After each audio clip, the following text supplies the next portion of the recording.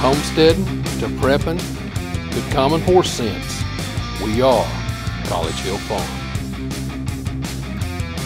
Welcome back to College Hill Farm.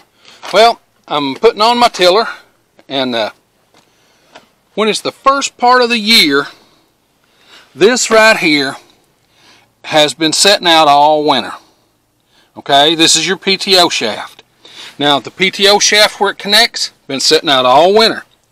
What you don't want to do, you don't want to take this PTO shaft that's been setting out all winter and connect it to that, because this has had old grease on it and it's got stuff in it, and you will wind up, that will get stuck.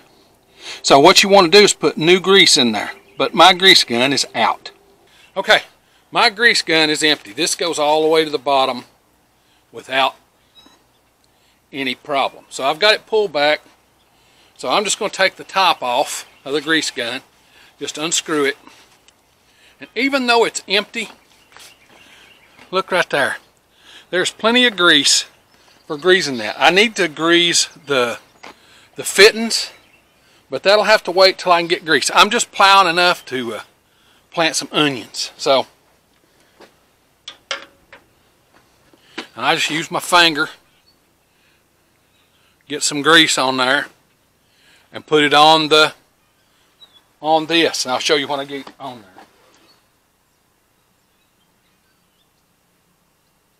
Okay, got it. Now I'll put this back on,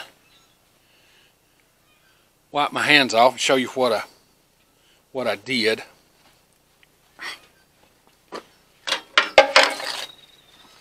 You should do this every spring with every implement, okay, that you're going to attach to your PTO. It doesn't say to do it in any of the PTO manuals, but after 58 years, I'm telling you, that's what you need to do.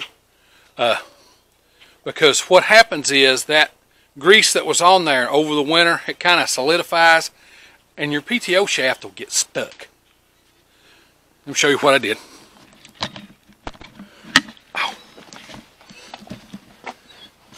Now, I took pains to make sure that there was fresh grease in every spline.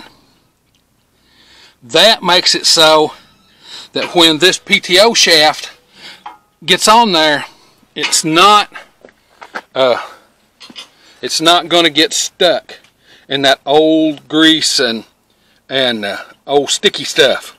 The grease gets sticky after a winter, so you want it to be nice and smooth. Okay,